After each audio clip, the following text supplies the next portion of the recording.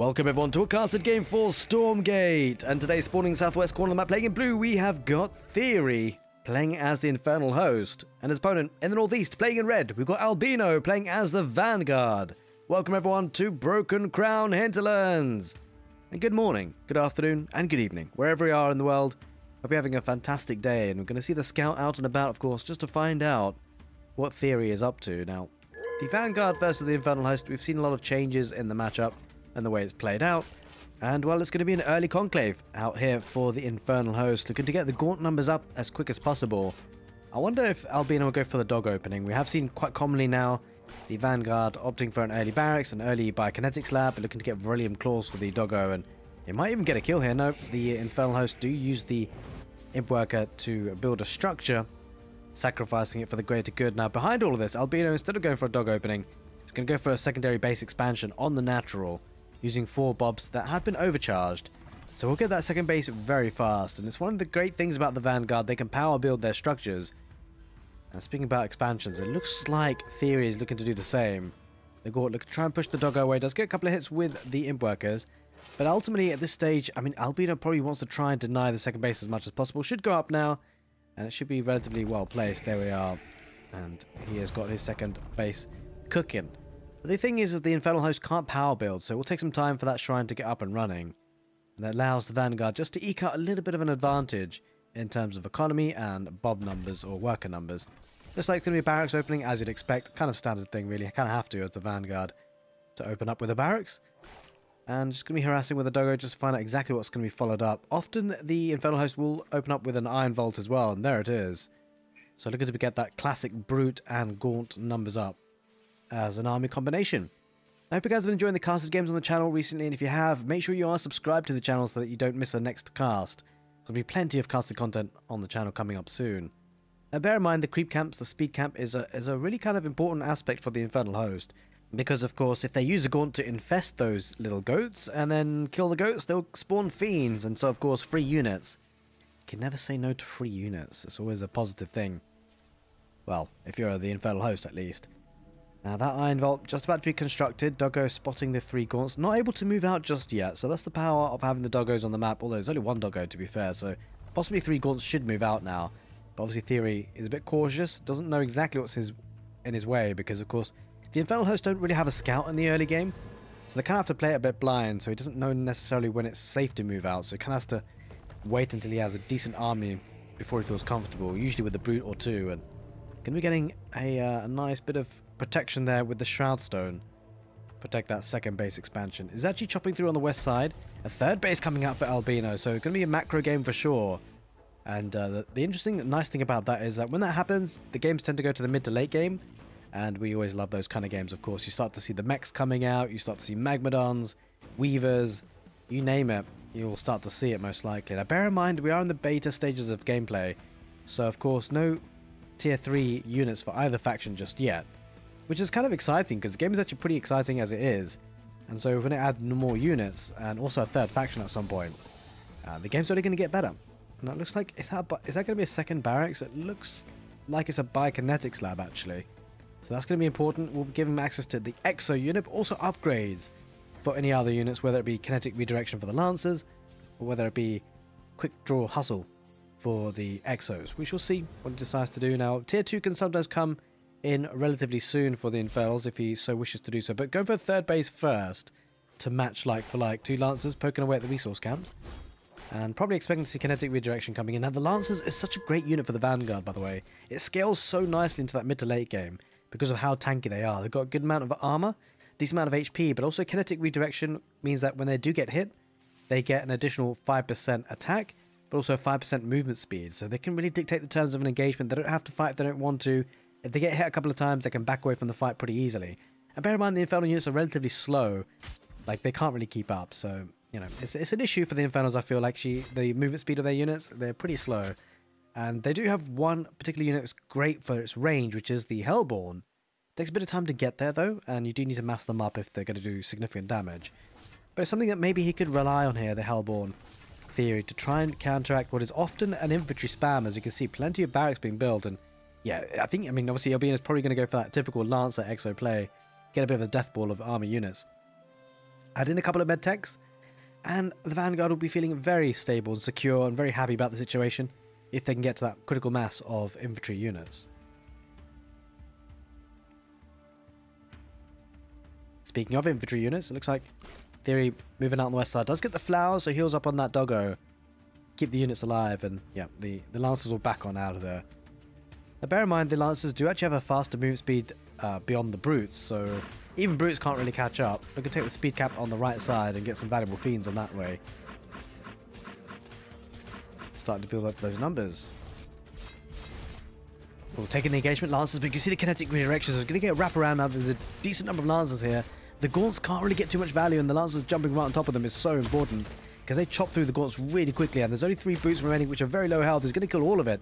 Bear in mind, the brutes can't really get out of there. The lancers, with the kinetic redirection and the movement speed, they'll catch up and take that brute down. And that is a good pick off there for the infernals. As the infernals, you don't really want to be caught out like that. And he was caught out in a big way, Theory. Now that third base expansion is going to be exposed. 2 brutes going to try and defend, but it won't be enough. Does have a Shroudstone cooking. He's going to need that, although the Shroudstone might go up. Yeah, it goes down before it's even really coming out. And that's a problem. Doesn't look to get another Iron Vault and another defensive structure. But this is an issue. I mean, the brutes are coming up in decent numbers now. Defensive advantage helping. Gaunts on the back line. And he will spawn some fiends if he can get the kills on those lancers, but it's difficult to do. Does have a couple of fiends, but the fiends get absolutely chopped to pieces by the lancers. A lot of the lancers are weak health. I mean, he's taking the fight and he should be able to clear this up here, Albino, but he might want to keep the units alive because they do have veterancy. That's something to consider for the vanguard. The fact that if you can keep the units alive for long enough, they do get veterancy, which is super important. It really allows the vanguard just to scale the army in terms of quality just by keeping them alive, keeping them active. And it reaches a critical point, actually, when you get a mass of lancers and exos which have been upgraded with the veterancy. It's super powerful. And speaking of super powerful, trying to push in with a lot of power on this third base, but is pushed away by the Shroudstone manifestation top bar ability from the infernal host. Keeping that area alive, and just as well they used the top bar because it didn't actually have a lot. A couple of brutes, a couple of gaunts, but it was really the Shroudstone that pushed that away, and it's going to be a 4th base coming out here for Albino, looking to macro it up, and he's in a good spot, I gotta say. Lots of army, but I mean, think about Albino's situation. He uses the flower to heal on up, and just as well, because there's a lot of weak units. I would love to see him maybe get a couple of med techs. It's a really powerful addition. You do need tier 2 though as a vanguard to be able to get that, but he's got the barracks already set up, so tier 2, and you're laughing with those med techs. So I suspect that'll be coming out relatively soon because, well, for the vanguard, it's incredibly important to keep your units alive. I mean, to be fair, with any civilization, any faction of any RTS game, it's important to keep your units alive as much as possible, but particularly for the vanguard, when you consider the veterancy aspect of their game mechanics. Either way, looks like the infernal host are going to be moving out to a 4th base as well, looking to match like for like, and a lot of imp workers there as well, looking to get the static defenses. Probably a couple of Shroudstones, probably a couple of meat farms. Looks like mostly, yeah, I think there's 2 Shroudstones and 2 meat farms there. Either way, static defenses certainly going to be helpful. And it's going to need it because quite a lot of vanguard units moving across the map, but no medtechs. Oh, there is a medtech there actually. The northwest corner of the screen was there for a second. And that'll be helpful to heal up all these units. Only 1 so far, but I'm sure those numbers will start to increase. The meat farm's already up, and he's going to look to challenge that a little bit. And this is an issue for the infernals. He needs to try and protect this area. The expansion was obviously given away by the scout doggo there, the sensor drone, which is currently a placeholder artwork, of course.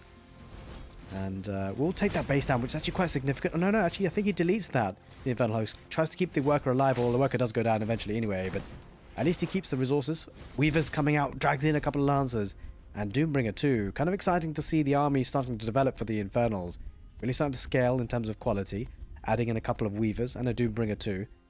And the great thing about the Doombringer, it can be used as a drop mechanic as well, to move units across the map quickly, but also can be deployed in the mid-map to just put some shroud down and increase the white health of your infernal units.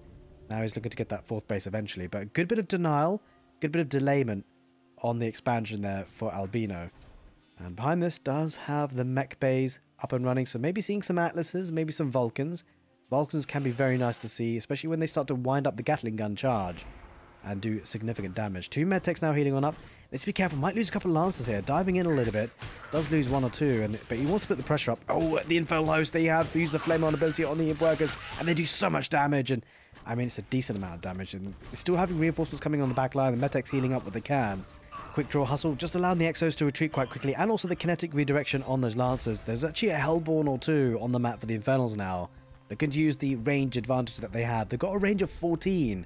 You compare that to an exo, that has a range of 7. That does also have a shadow cleft here, the infernal, so could tech into some magmadons. Could be useful as a front line aspect of that infernal host army. Either way, mech bays are working hard. We do see atlases popping out, and it's going to be a 5th base expansion now for the vanguard. And looking to really macro it up here, but take a look, a drop might be coming in soon for the infernals. Where is he going to move with that? And what's inside? It's probably mostly gaunts, I would have thought, but sometimes you can sprinkle in a brute or two. Maybe looking towards that 5th base, actually. That would be kind of nice to deny this. Good timing for the infernal host. No army there in position just yet for the vanguard. He's going to spot the workers there. Will he drop it there? Will he go for the primary? He's going to drop it there now. Oh, wait, it's mostly imp workers. Okay, he's going to flame on and take it out. And he does take it out. Maybe didn't have to use all of them, but he wanted to make sure. And he does flame on and take out that. That's actually a pretty big deal because it's 400 luminite, which he doesn't have. He doesn't have the resources to immediately rebuild that. Oh, Weaver draws in the Atlas. Great play there. So what they do best, the Weavers, but doesn't quite get the kill on the Atlas. Didn't quite have the backup army to take it out, but a decent number of Lancers and Exos pushing on this direction. It's kind of an issue for the Infernals. A good start to the engagement with Weaver, but ultimately the numbers just looking so good here for the Vanguard. He's starting to push in. Does have an Atlas 2 deployed. And he's going to start to put some pressure on for sure. Hellborns though going to start to push that back. Oh, the Imp Workers, they flame on. They do a lot of damage on the Exos. Lancers can tank a little bit against them, but the Exos do get squished, and that unfortunate Atlas does get weavered into the Hellborn. Gets taken out. Magmadon's charging on through. Brutes trying to get us around if they can. And really the range of the Hellborn helping out here. The Infernal's pushing this back nicely. And expanding potentially to a 6th base in the bottom right. We can see a blue dot. We'll see what he's up to there. Now, the Vanguard have expanded in the northwest as well. And looking pretty active on that area. So probably has quite a lot of workers. Looking to get the vision camp on the right side. And that'll allow the Infernal's host to safely move on to the west side. Atlas deploys, gets a good hit on the brutes, and the Atlas is looking strong, especially with that upgrade. Has the plasma arc infusion, allowing, well, when the plasma ball does hit for the Atlas, it kind of sets the ground on fire, dealing 15 damage per second for all the units that are walking in there for 5 seconds. So you definitely want to get out of that. Now looking to take the creep camp on the west side. Atlas is deployed, does get a couple of those gaunts nicely done. Good pick off. And he's always threatening, but keeping the army in front of the Atlases, looking to keep them safe and secure. Evac on the field. So looking to use that typical Atlas micro with the evac. It can be really powerful. And the best thing about that as well is the Weavers, when they try and get on top of the Atlases, try and drag them in. One way of getting them out quickly is using the evacs, of course. Going on the right side, the Vanguard. Oh, but he's going to lose 2 Atlases pretty cheaply here. The range attack, maybe will he lose them? Yeah, he should do. The Fiends will get on top of that. Either way, on the right side, 2 more Atlases poking and prodding. Lancers front line is pretty strong. Not much of an army there for the Infernals, I've got to say. Trying to take out a couple of the reinforcements with a couple of brutes. Fiend's going to get on top of that. But here come the Atlases getting so much damage. They look to take the creep camp as well, getting in the way more than anything. Shadowflyer there. The Shadowflyer could take the evacs, and that could be dangerous because if you lose the evac in the air, you lose the units that are inside as well. But the plasma arc infusion from the Atlas is getting so much damage. Lancers charging on through. He feels confident with the numbers he's got. Atlases deploy on their Hellborns on the back line. Does drag in the Atlas there with the Weaver to take that one down, but the evac transports it out of the way. That's absolutely huge. Magmadon trampling on through though will stun a lot of the units. Now the Magmadon does have the ability, the upgrade, which allows them to stun the enemies whilst trampling, and it's very effective for the Infernal host. Comes out of the Shadow Cleft, and it is called Demon Hoof Tremors, and it's going to expand the economy here a little bit further northwards. The Infernal host looking to try and get as much luminite as possible.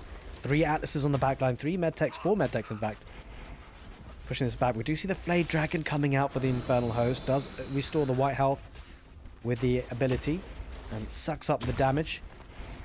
But he's walking into the Plasma Arc Infusion ground, and the damage from the Atlas is pretty hefty. 2 Weavers kind of caught. They're pretty slow to get going, and they might be sniped. It's pretty big here. The Infernals don't have all that much army, but the Hellborns are starting to push that back a little bit. The Vanguard should feel confident about their chances here. Although the Flayed Dragon is always a bit of a concern. The Fetid Breath can give a mass infest. The Atlases might actually deploy there and look to take out some of the workers if he's got vision. He does have vision, and he's going to take out a lot of the workers. Bear in mind he's got Plasma Arc Infusion, so those workers walking along the ground there will slowly burn to a crisp. Hellborns on the back line. Evac jumping away with the Atlases as best as they can. Weaver's trying to get the Atlases down onto the low ground. Doesn't quite manage it. And the vanguard starting to build up that death ball army, but a lot of them are new units, right? They haven't been upgraded with the veterancy. They lost a couple of lives early on, and we'll see if albino will be made to pay the price for that or not. Either way, good engagements for both players all round. Great game of Stormgate so far. Another expansion coming out of the vanguard, and it's important at this stage of the game, 15-20 minute mark, because it's kind of when your Luminite nodes start to expire on your primary bases. A couple of fiends just moving around the right side and keeping active.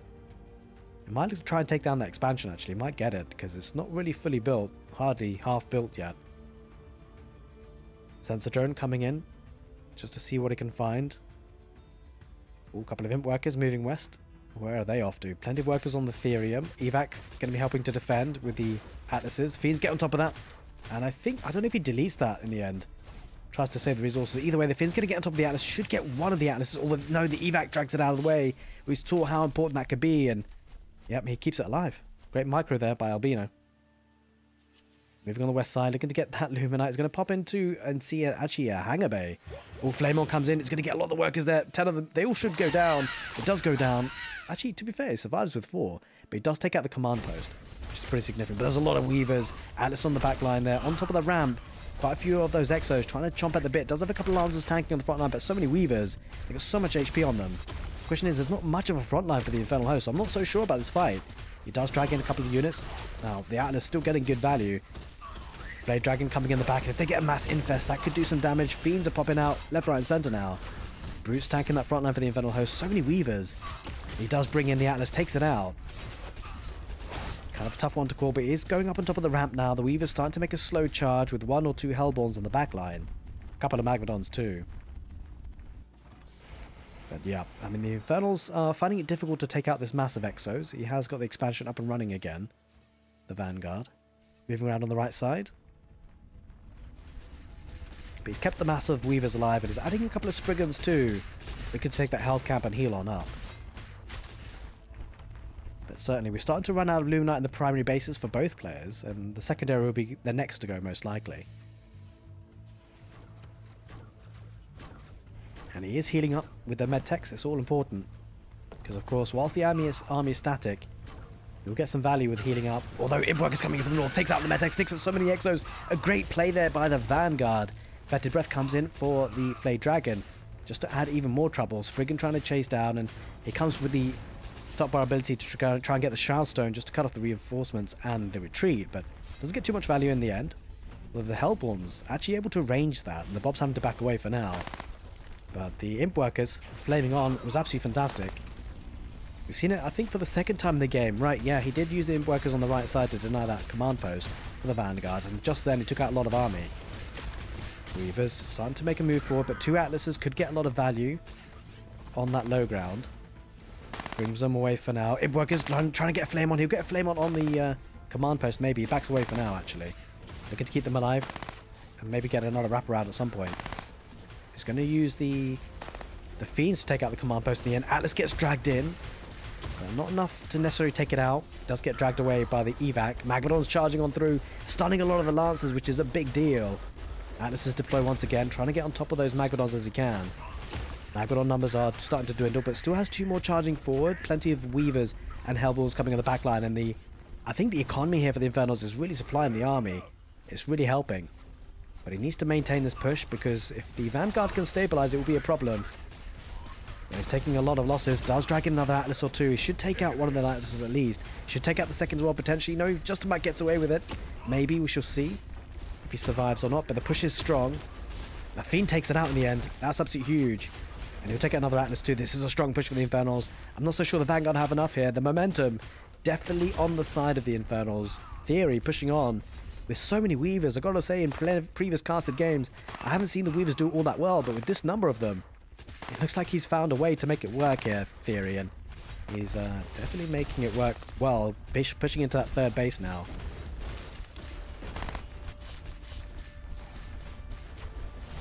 He's moving forward with the Magmadons, and, well, a couple of Magmadons were going down, a couple of Exos moving, perhaps trying to get out of there, but it's a struggle. He's kind of cornered in a way. Does use the top bar ability, the shield's up on the flat cannon. They can try and make it survive for as long as possible, but Hellborn's on the back line, Weaver's tanking on that front line. Fiend's getting some damage as well. Magma coming on the west side, looking... Oh, there's so many Fiends getting on top of those Exos. I think he's going to lose everything here. The Vanguard's struggling to hold on. Army numbers dwindling. This guy looks like he's going to go for that second base and take out infrastructure. But there it is, ladies and gentlemen. Albino taps out. A great play there by Theory. He puts Theory into action, takes the game on Broken Crown Hinterlands. And I hope you guys enjoyed this casted game. If you did, well, you're definitely going to want to watch another one I casted the other day. It was an absolute banger. I'll leave an end card to that video on your screen right now, if you want to watch it, that is. Take care, and see you next time.